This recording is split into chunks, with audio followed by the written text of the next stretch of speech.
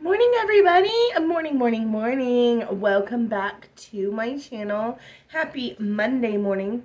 I was not sure if you guys were getting a video this morning or not, but it all worked out that I got some time to record 2 videos for you guys. We're going to talk about this new author that I read, and her book is called Blood Lily. And then we're also going to talk about The Cruel Prince by Holly Black in a second video, but I'll be probably wearing the same ensemble because you know how I do. I read way more books than what you guys see, and we just kind of put the videos out as we get to them every week. You may hear some dog noises today. The house is empty. My daughter, my husband, they went on a camping trip, which is how I ended up with time to do these videos the week before leaving for Disney. And the dogs are just losing their mind. They don't know what to do without my husband and my daughter here. So, with all that being said, let's jump right into our review of Blood Lily. Okay, we got the coffee. Gotta have that. It is a French vanilla latte today.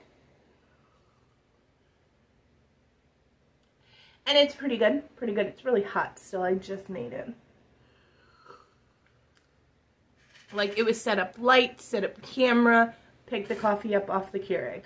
So, it's still toasty warm. But, we're talking about Jenny Black's Blood Lily today. And it is a paranormal mystery thriller. And I say it's paranormal because your main character, Lilith, she is a forensic detective, but she is also a vampire. And her companion on this kind of journey, I guess you'd call it, mystery solving, is named Chance, and he is half vampire. He's like a half-breed between human and vampire. And so that's kind of where the paranormal stuff comes into it, as that there are vampires involved in the story, and her uncle that she's hunting down because he's gone missing is also a vampire. And a lot of characters that she comes into contact with, you guys know I don't do spoilers, but a lot of characters that she comes into contact with are supernatural. There's one character at the end, I'm not even sure what she is yet, but we're going to find out, I'm sure, in book 2. It is a to be continued, so it leaves you on a really big cliffhanger, but that does guarantee you that you're going to get a book 2. So that's really exciting because I really enjoyed the characters and I enjoyed the character development. I enjoyed how the relationship between Lilith and Chance developed over time. I just really enjoyed the book. If you like CSI or, you know, SVU, all those type of things, but you also like vampires, this might be the book for you. I highly enjoyed it. I like a lot of vampire stuff, though. I read a lot of paranormal. As you guys know, one of my favorite series is the Black Dagger Brotherhood. I wouldn't necessarily compare the two, but very, very good, both of them in their own rights. So, I really enjoyed Blood Lily. It took me about 3 to 4 days to read because it is a lengthy book. It is not a novella or a short book. It is extremely, you know, in depth, and you really build those characters. So I thoroughly enjoyed that. I'm really looking forward to book 2, and I am super excited and cannot wait to read it. But yeah, out of, like, Richter scale 1 to 10, definitely a solid 9. Like, I could not put it down at certain points. Really, really well done. Thoroughly enjoyed it. It's a great paranormal mystery with a lot of information in it. Like, I like that Lilith is a very educated woman. She knows her stuff because she works as a forensic detective type person. She, you know, is really good at figuring out clues, looking at blood splatters, you know, testing things. Makes her more real to me, I guess you could say. I don't like vampire or paranormal books where it's just like, oh, they're a vampire, oh, this is that, and then they don't go into depth into it. They don't explain anything. They don't explain how it works. Can this person go out in the sunlight? Can they not? What do they eat? What do they drink? Like, do they drink blood? Like, they don't explain it.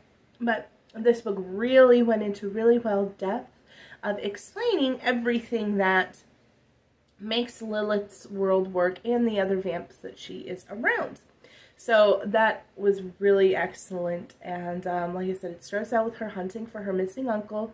Her dad has sent Chance, one of his bodyguards, with her to go kind of on this mission to see what happened to him, because he's gone missing, and the body toll starts to add up, and it's not looking good. I'll just leave it at that. From the beginning, it's not looking good for Uncle Duncan. So yeah, really enjoyed the book. Thoroughly encourage you reading it if you like paranormal and that kind of thing. And like I said, there's really good rapport and things built between Chance and Lilith on the trip. They have known each other for many years, apparently. And I thoroughly enjoyed that as well as it grew. So, 9 out of 10. Thoroughly enjoyed the book. I know I've said that like a bunch of times. I hate when I reuse words and I go back and I look at my vlogs or my videos and I'm like, you said this word like 72 times, and thoroughly is apparently that word for this video.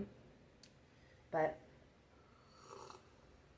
I hope you guys are having a super peaceful Monday morning. I had a great weekend. I got so much productive stuff done. Oh my gracious.